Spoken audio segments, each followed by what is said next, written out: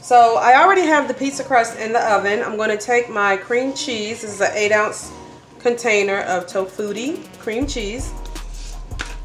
I'm going to put that in a slightly larger bowl. Then I'm going to take my packet of ranch dressing. Just any type of ranch is fine. And I'm going to mix that together. Can I do it?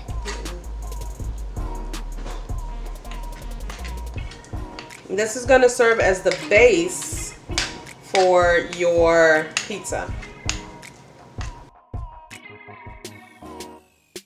The vegetable toppings we're going to be using, I have already chopped up some green, red, and yellow peppers, some onion, and some cauliflower and broccoli. And then on top of that, I'm also going to be using, sprinkling the Daya cheese on top. So this is their cheddar style shreds. I have used this on other things before, and this actually melts like dairy cheese. So this is the best cheese that I've found that comes in non-dairy. All right, so our pizza dough crust is done. And we're gonna go ahead, first things first. We're going to spread our cream cheese mixture onto the pizza dough.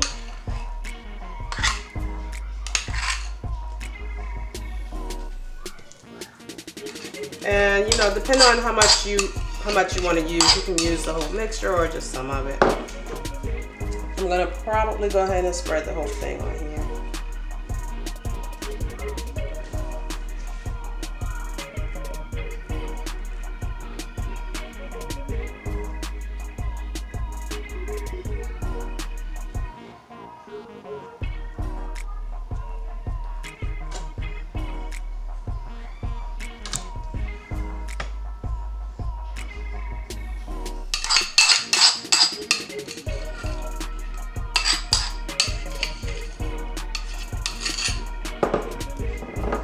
Okay, now that you've spread this on, I'm gonna use my finger, sorry guys, but I'm gonna do it. Okay, now that you've spread your cream cheese mixture on top, put that to the side.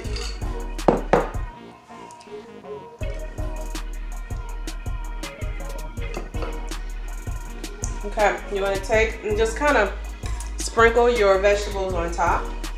And do a little bit of the cauliflower. And I'm just going to kind of alternate through sprinkling things. Then I'm going to go ahead. Oh, and then my onions, I actually chopped up some fresh garlic and added to that too.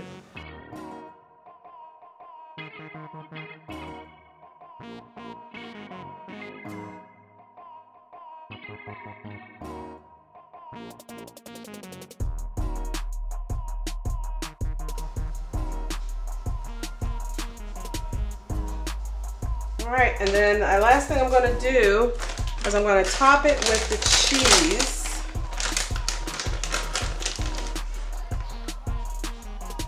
And then my veggie pizza will be done.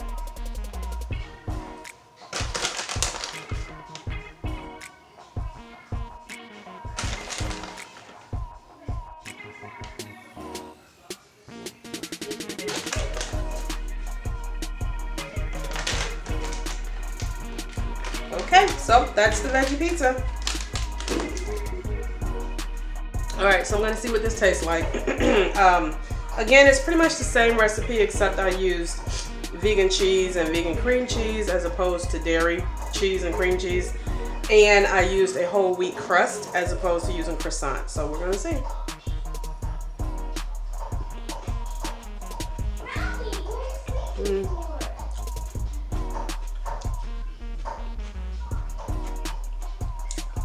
Okay, I'm impressed. It's really good. It doesn't taste that different from the original recipe. You can taste the difference of the croissant and the whole wheat pizza dough, but it's not bad. It's actually really good. Definitely one you guys might want to try. I let my husband taste it too. Hey, what's up, everybody? I am trying a vegan veggie pizza. Or should I say vegan pizza? Whatever the case, I'm about to try it. It smelled great while it was being while the crust was being baked in the oven. So I'm about to see what it tastes like.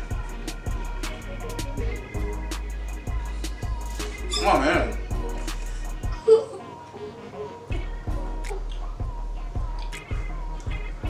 Give me a second to just save this. Hold on, y'all. Hold on.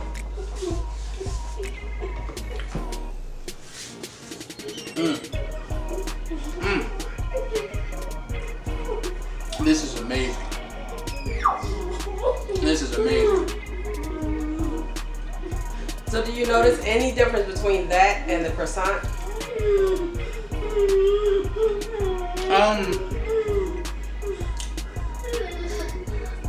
Not really. As far as the way it tastes, I mean, it tastes different, but it still tastes really good. Well, it's a wheat crust, so it has to, you know, if you were to think about it and compare the two, you can taste the wheat if you're thinking about it. But when I first bit into it, that wasn't what I thought about. But I could taste all the flavors. The broccoli, the yellow pepper, everything just tastes great. Definitely having it for Thanksgiving. Definitely. I am Mr. Smith, and I approve of this recipe.